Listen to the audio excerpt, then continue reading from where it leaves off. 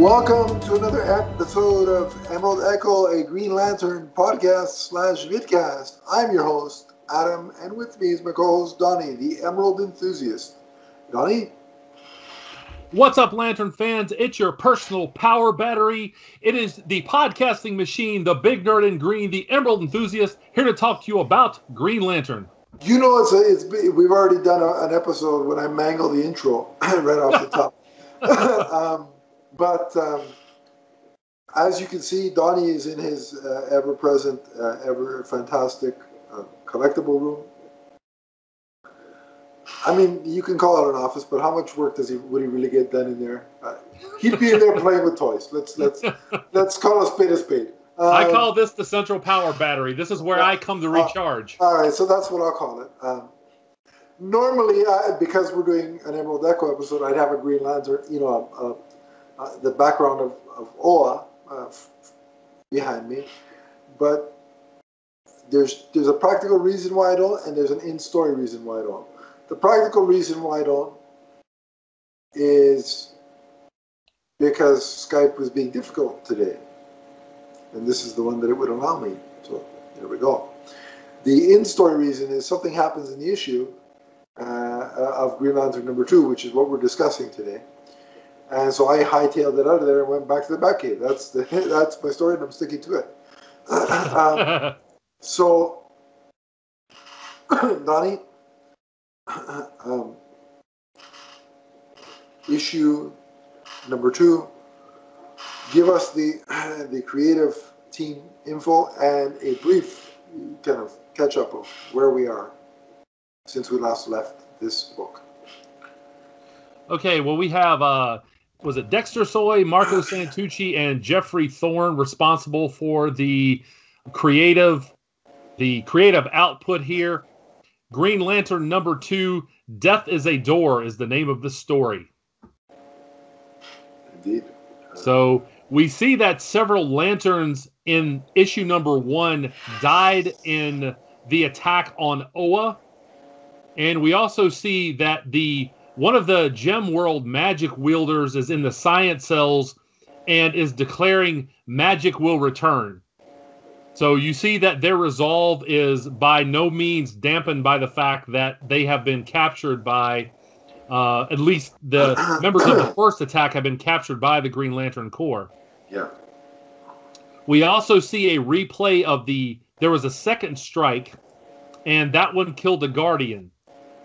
Now, that's the one that we saw from the end of the first issue. Yeah, the very end of that one. Now, again, I still question as to whether there wasn't somebody else possibly working with the second attacker there, that assassin that killed the Guardian, but we don't learn that yet. And outside, we see a team of Green Lanterns and Sinestro Corps members and Red Lanterns and Kelly Quintella trying to take down the dragon that the assassin used. Now, the Lantern energy doesn't affect it directly, but Guy and Kilowog, they launch a barrage of rocks at it and immobilize it, which I thought that's one of the things that keeps bringing me back to Green Lantern, the creative use of the rings. So what did you think of that? I certainly thought it was an interesting way to do it, and it's kind of a call back to classic mythology in a way, because if you think, David slayed Goliath with a slingshot and a rock, right? Mm-hmm. And so that's kind of, that's what I pictured. It's that kind of thing. Mm-hmm. That kind of homage. I don't know if that's what Jeffrey Thorne was thinking, but that's what went into my head. Mm-hmm. Yeah, it was definitely a creative way to, slay the dragon, if you will. And yeah, I definitely like that imagery, and I like the fact that, like I said, I always come back to Green Lantern and the creative use of the rings. With a lot of other characters, maybe you get, kind of tired of seeing them use their powers in the same way. With Green Lanterns, you never know exactly how they're going to problem solve, and I think that is endlessly entertaining. Oh, absolutely. So I do want to highlight a piece of dialogue here. One of the next scenes is we see a funeral for the Guardian that has been murdered. Everyone, in their funeral dress. And I want to read this word for word because I think Jeffrey Thorne has some beautiful dialogue here. This comes from Nemosini, which I think that's how you pronounce her name. She is the sister of the Guardian who was slain. And she says this at the funeral. And that's when the Guardian, his body actually goes back into the central power battery. It says, "Death appears to be the triumph of entropy. This is a lie. Nothing is ever created or destroyed, only translated, recombined. The universe oscillates. The multiverse branches. The omniverse endures. Linear time is an illusion. Death is only a door." Now, is that not profound? It really is. I mean, that's... I read that several times and I was like, well, again, Jeffrey Thorne knows his stuff. So I'm not surprised, but it's still very beautiful. The guy can write. Yeah. And, I mean, really powerful stuff. And, I think it works because it gets you emotionally. Mm-hmm. Like on a brother or sister kind of level, like you could think she's saying that about a brother and whatnot. But it also speaks to the larger universe that we're in, the omniverse, and talking about that. So there's a couple of things at play. There's a goodbye speech, a funeral speech, a send-off speech, and again they're teasing and hinting at the multiverse, the omniverse. Excuse me. Mm-hmm. Does that mean I have to come up with an Omniverse wives list now, Donnie? At the rate you're going, yes. The answer is yes. All right. Oh, but it's never going to end. But yeah, so I'm in full agreement with you on that speech. And just to echo, about your sentiment that Jeffrey Thorne knows how to write. Do you know that he apparently wrote the season finale to one of the shows I watch? That doesn't involve capes, cowls, or other and such. Oh, he has a huge. He wrote the finale to Magnum PI that just aired. Oh, that I didn't know, but I'm not surprised. Like I said, if you look over his body of work, it's massive. The guy's been around for a very long time. And so I haven't watched the episode yet. I recorded it, but when I saw he tweeted and I saw that he co-wrote the episode. I'm like, that's pretty cool. Like, I watched that show. Yeah. And so I'll have to watch that now. Anything that he does, I'm interested in. And speaking of Omniverse wives, Donnie, now because I've made the connection. The actress that plays Higgins, because they've gender bent Higgins on the show. Gender flipped, yes. Yeah. So that's probably the better phrasing than gender flip. Thank you. There you go. So the actress that plays Higgins on Magnum PI, she's on the list. She's on the Omniverse Wives list. So. Indeed. And it has further DC connections because the actor that plays Magnum also played Diablo in the Suicide Squad. Awesome. Yeah, cool. So back to the book, one of the big developments we see is that 1,200 of the 3,600 sectors are being vacated by the Green Lanterns by decree of the Guardians.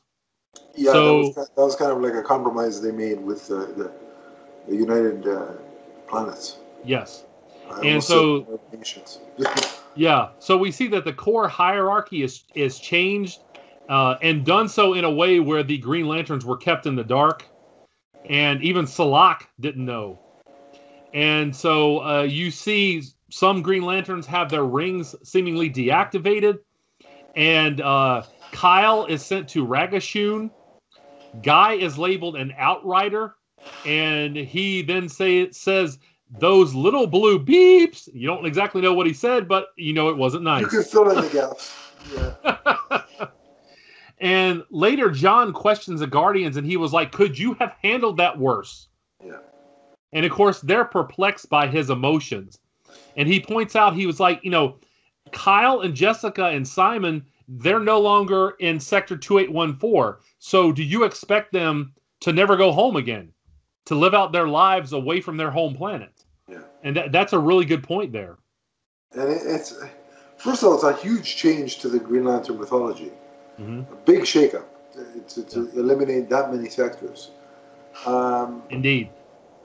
But again, one of the things I like about this book is that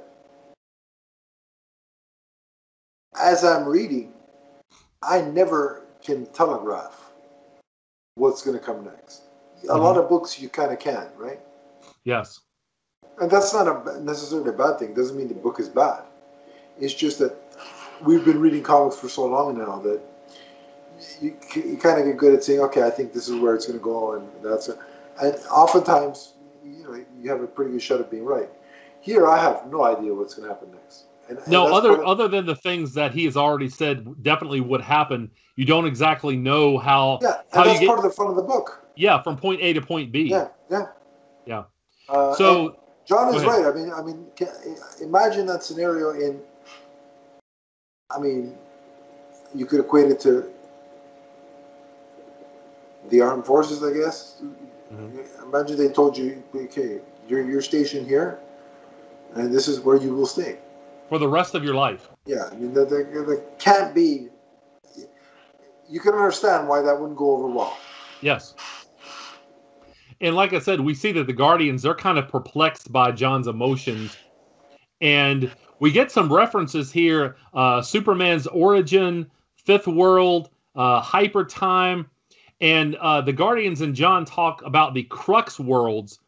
Originally, there were 7. And of course, one of them was Krypton, which obviously Krypton exploded. And then... in case anybody didn't know. If you're listening to something DC and you don't know that Krypton exploded, you're very new. Good Lord. You've never seen anything in pop culture, huh? Obviously. Yeah. Yeah. They've been asleep for 80-some odd years like cat. Yeah, exactly. Either that or you're 5 years old. And if you are 5 years old, my niece knows about Superman. I mean, she's 4, and I made sure. Hey, welcome to the DC fandom. Yeah, but back to the issue at hand. One of the other worlds in the Crux worlds was Xanchi. And of course, we know about John and Xanchi, the explosion of Xanchi. Yeah, and you of mentioned it last week or last episode. Yes, and of course he remembers that. So obviously, that is still in play here. And John obviously carries some guilt over Xanchi. But we see that John's duties will carry him to the dark sectors. Very ominous. That's something beyond currently the Guardians' ability to see into. Yeah, they're basically. It's unknown. They can't see there. It's kind of like parts unknown. Does that mean the Ultimate Warrior is going to show up in this book? I knew exactly where you were going with that. Because if he does, I think that'd be fantastic. Yeah. That's a crossover I want to see. John Stewart, why have you come here? So, but John just blasted him in the face. What are you talking about? So Ultimate Warrior did have a comic book for a while, if you remember. Yeah, we talked about it. It wasn't very good, but the art was good. The art was good, yes. So John is like, well, how do I police the dark sectors all by myself? And the Guardians say, no, we're sending 1,000 lanterns with you. Wow. So they get on this massive ship and they head towards the dark sectors. You know what I like? I like the splash page of where you see them all flying. Oh, yes. Yeah. When the Guardians are telling we're sending you 1,000, and that splash page, I'm like, look at the amount of characters and also still the amount of detail. It's amazing. These two artists are, without a doubt, in my opinion, some of the best working in comics right now. Mm-hmm. Yeah. And the look of that ship, okay, visually, it reminded me of something you'd see on Star Trek. Mm-hmm. But very intricate. But I also, not visually, but it also gave me callbacks to the Green Lantern animated series because Hal and his crew would travel in the ship, and I started thinking of the animated series. I'm like, oh, that was gone too soon. Yeah, it definitely was. And I got sad for about 5 minutes, and then I carried on with the book. Well, if the HBO Max series is successful, maybe we will get a Green Lantern season 2. Yeah. Restore the Green Lantern animated series. Yes. No, I'm down with that. So, but back to the issue at hand here. Before John leaves, he basically tells Kelly what it means to be a Green Lantern beyond just having the power. And he also makes... she's like, I'm a Green Lantern. Yeah, and he's like, no, you are not. He was like, you are absolutely not a Green Lantern. I think this is a fan club. You could just send in a sticker and you're part of the group. Yeah. So, and then the issue ends with a very massive event. Of course, we knew this was coming, and that is the destruction of the central power battery. Yeah. And the destruction, it is absolutely magnificent in the way it is drawn. Now, you may think why somebody who's a Green Lantern superfan like myself would be happy over an event like this, because it's a good, necessary part of the story. And you see the ramifications of the battery exploding. Everyone around it is seemingly killed, with the exception of Simon Baz is caught under a dome because, remember, Kelly's gauntlet is not connected to the central power battery. So she is still able to make a construct to protect herself and Simon. So he's unconscious. He is bloodied, and we don't exactly know his fate, whether he is dead or alive. I think he's alive, but we don't know for sure. Well, first of all, that was a really powerful image in that, sort of Kelly kind of cradling the wounded Simon. Yeah. And I think it speaks to, in the short span of time, how close she's gotten to both Simon and John. Mm-hmm. That's a good point. So, however, we see throughout the Omniverse... By the way, Donnie, just before we talk about who, the surprise run-in, the run-in at the end. I really hope DC doesn't put it to a vote about whether Simon lives or dies, because I'll tell you right now, Phil Bova will find thousands of ways to vote, and we know if he has his way, it won't end well for poor old Simon. That's a good point. Oh man, poor Simon. Poor Phil. I keep bringing it up, but it's too funny. I can't help it. Well, but we see within the Omniverse here that a lot of other characters are observing the destruction of the battery. We see the Vanishing Point, which we recently talked about on the Emerald Echo podcast, where the Linear Men are from. And that was actually from Superman Comics number 476, the original appearance, 1991. You see Mongol watching from War World, and you also see... And we're going to talk more about Mongol when we review Action Comics number 30. And oh boy, I've read it in advance. I don't know if Donnie... Well, Donnie hasn't read it yet. But when Donnie reads it, he's going to be as enchanted with it as I am. I'll just say that. Yeah. So, and Mongol seems very pleased by the fact that the battery has exploded. Yeah. He does. And we also see Kyle Rayner depowered with his ring out in space. Now, he's in the Vega system, and there are a couple of beings around him, and whether he is taken prisoner or he is rescued, I don't think he is dead at this point. He's alive for now, which is good. He's alive for now, but he is in a bad way because his ring is no longer functioning. And with Jeffrey Thorne and his ominous, nobody's safe kind of thing. I'm getting a little worried for Kyle. Come on. He keeps tweeting Joker gifts at me, so that doesn't make me calm. Listen, Jeffrey, kill whoever you want, but leave Kyle alone. Yeah, exactly. Come on, man. Look, we're praising your book all kinds. The least you can do is spare Kyle for us. Why don't you just keep bringing Nort back and killing him again? I'd be fine with that. Like every other issue, he dies like Kenny from South Park or whatever. Yeah. So yeah. Oh my gosh, they killed Nort. Oh boy. So, not long after this, we see a Green Lantern coming back to By the way, that shot of the Kyle in space there and kind of seemingly floating, that was a great visual. Fantastic. Yeah, it was. Yeah, exactly. I mean, and the War World one with Mongol And yeah, I mean, I kind of wish we had a larger image of Mongo, because I venture to bet that if we panned a little bit, more, if we had a wider shot, you'd see it with popcorn, he's having a good, he's popcorn, he's having a good old time with that show. See, this is the best thing on intergalactic TV, intergalactic streaming I've ever seen. He's rewinding it and watching it over and over. He has it playing on a loop. Yeah.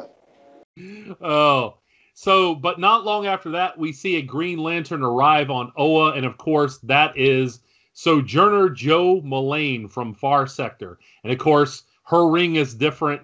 And we see that Kelly has protected Simon in the dome we talked about.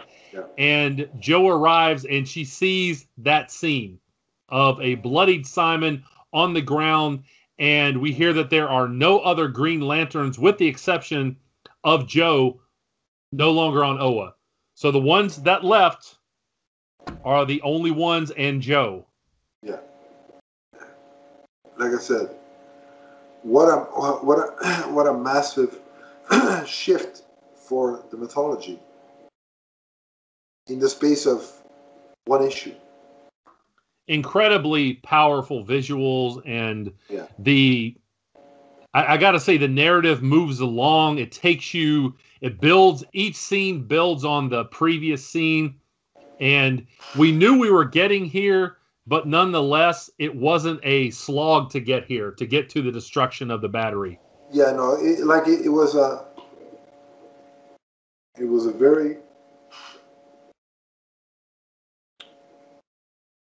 jam-packed issue, a lot of stuff happening.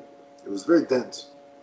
Yeah, and I like Jeffrey Thorne's pace here, because since we already knew, but it never felt like it slogged along. Yeah, no, it never did. And the fact that we already knew from Future State that the battery went down, I don't think he needed to stretch that out too much. It didn't need to be 8 issues. I was going to mention that too, because Donnie, doesn't it seem, at least with this book so far, I would say Green Lantern and Batman, really, and to an extent, kind of what's going to be happening in the Superman books with John Kent. Mm-hmm. Those 3 books are really sort of hurtling us towards, for their respective characters, towards the events of Future State. Mm-hmm. Yeah. At least that's what it seems from my perspective. Yeah. And I'm not opposed to that.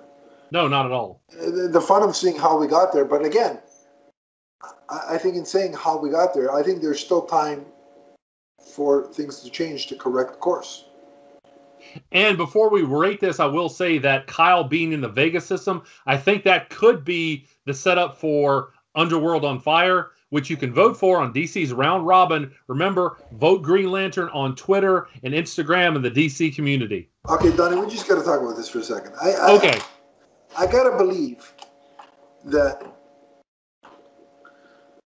we're in this Final Four, right? Mm-hmm. Mm-hmm. I got to believe that at some point, whatever wins, obviously will get published first. Mm-hmm. But at some point, they're going to publish these Final Four. I would have to think so. Obviously, Blue Beetle is getting a lot of support in the other bracket. And I got to tell you, I hope. I hope it comes down to Blue Beetle and Green Lantern, and then just publish them both. Oh, I would agree. I'm fine. Fine with that. And here's why I say that. Blue Beetle, and people will kind of probably, at least it's clear to me, Donnie, and I think Stephen and I mentioned it when we reviewed Justice Society World War II, which is available on YouTube and Podbean. But seems to me, thank you, I knew you'd appreciate that. It seems to me that DC, in terms of their animation division mm-hmm. and their TV shows and such, tend to be, a testing ground or a preview of what they have planned on the film side. Yes, that's a good point. Yes. So now we know Blue Beetle is coming. Mm-hmm. You know, they've got a director, they've got a writer. You know, they're in some sort of pre-production. They want to get moving by the end of the year. Mm-hmm. To me, to not have a book with that character in it when he's fixing to get a big budget feature is asinine. It would be the stupidest decision known to man.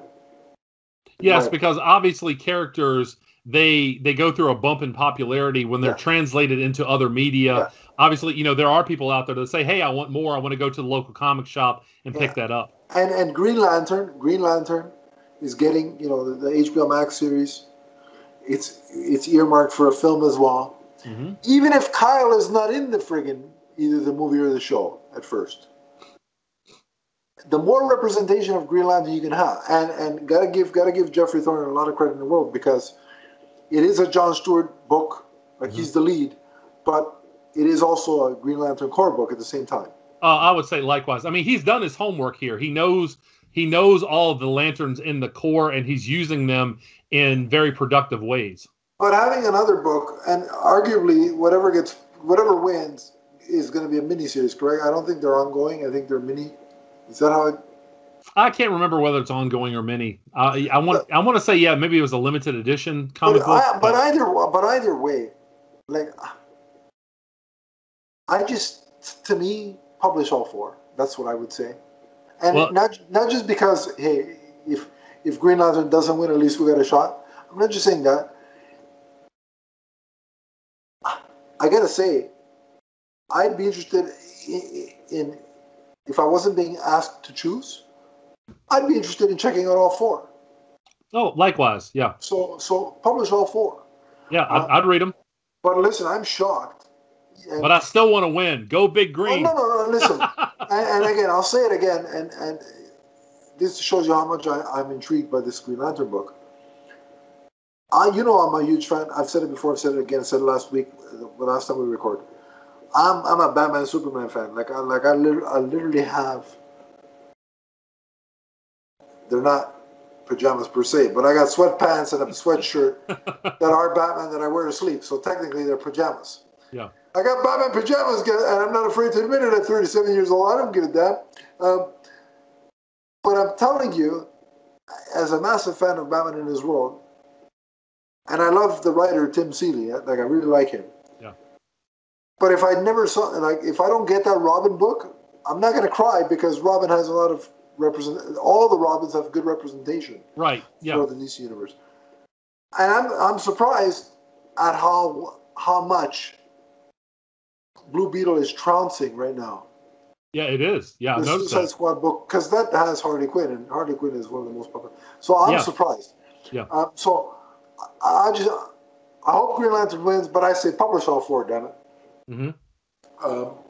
But back to this Green Lantern book for now. But yeah, I just love Joe's entrance here. It's fantastic, and I think, like I said, Jeffrey Thorne is clearly setting up what he kind of gave us a glimpse of in Future State. And also, I mean, we know Joe has a deeper role to play in terms of her future with the Justice League. So, right.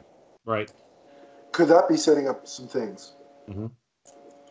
Well, again, obviously, I've said on the Emerald Echo podcast many times, I really wanted her to survive beyond Far Sector. I thought that character had plenty of potential, and the fact that she's now in the main continuity makes me happy. So yeah, I mean, the impression that she right here, what a cover, $3.99 from DC Comics. What a cover! Yep, I got the alternate too. That was the Hitch variant, the one that I joked about on Twitter. And Jeffrey Thorne told me to go to my room. Yes, I mean, there was more cheese in that tweet than there was on a pizza. But I got to say, that cover, you know what it's missing? What? That cover is missing a construct of The Undertaker and Paul Bearer. Why? Why are they not there? Oh, yes. Come on, Marco Santucci and Dexter Sloy. Give me what I want. A construct of The Undertaker and Paul Bearer. I mean, Jeffrey Thorne is going to kill half of the universe. of Green Lantern characters. You might at least give me a once. You know what I like here too? I don't know if I can pick this up on the camera. Far off in the background here, you see Sinestro. Yeah. And he's kind of, back and, Why in my head do I think he's going to hit one of them with a steel chair? Yeah, that's a good point. But he's kind of lurking in the shadows, so. But yeah, no, but overall, what a great, I mean, issue 1 was great, and it's like, in my head, I'm like, can he really keep up this pace and quality? And unknowingly, Jeffrey Thorne said, hold my beer. And he did it. So, anyway, what would you rate this one, sir? Story 5, art 5.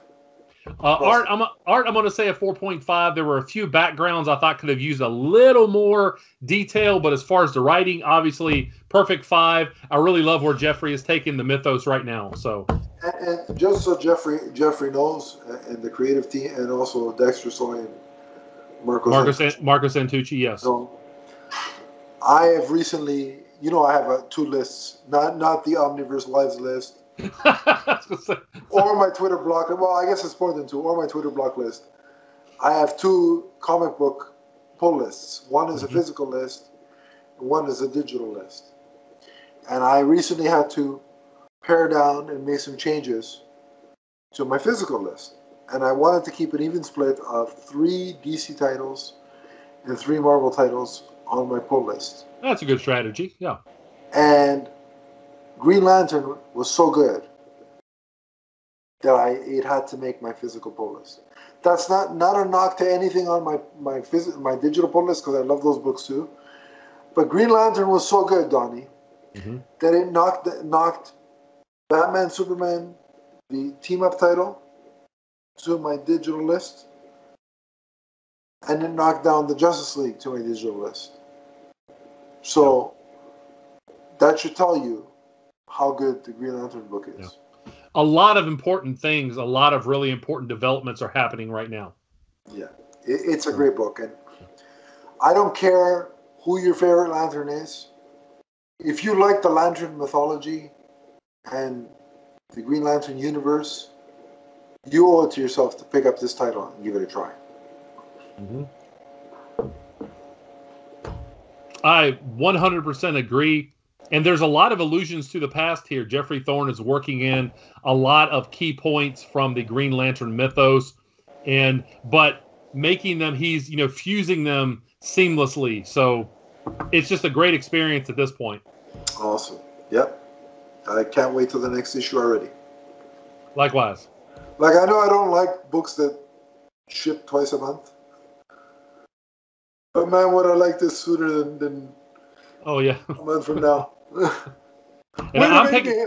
Jeffrey Thorne's making me hypocrite, because I'm like, I don't like books that ship twice a month, but I'm like, I wouldn't mind if this one ships. Right. Well, I'm picking up all the variant covers too, because the art is so nice. So it is a it's a multi-week, it's a multi-month book, because when you get it, you get 4 copies. Yeah. Donnie gets his paycheck and he's like, all right, these go to the variant cover. These go Yeah. Awesome. All right, so we hope you enjoyed that episode. We certainly enjoyed sharing our thoughts about the Green Lantern issue number 2 with you. If you want to continue the conversation about the Green Lantern book, the Green Lantern Corps, or the Green Lantern HBO Max series and speculation on that, you can on social media. Donnie, where do they find you? You can find me on Twitter as the Emerald Enthusiast. Let's talk comics. Let's talk collectibles. Let's talk Green Lantern. And if you want to talk with me about Green Lantern or anybody else in the DC universe, you can. Although if you bring up Ambush Bug or Butterball, I won't know what you're talking about. But you can talk about, you can educate me on those 2 characters. He means Roundhouse, by the way, for those who don't know. He's forever Butterball to me, Donnie. I don't care what they call him. But anyway, my Twitter handle is @Adam_LeafsFan, and we have the Podcast Network has its own Twitter handle at MMNPDC. You can find me there. And if Facebook is more your thing, the Podcast Network has its own Twitter handle. You can the link is in the description below. Go ahead, click on it. I will add you, and we can continue the conversation there. But until next time, keep reading DC, both digitally or physically, however you get your comics. Mm-hmm. And I personally hope that this Green Lantern run lasts forever. From the first major shakeup to Green Lantern continuity to the last. So long, everybody. So long, everyone.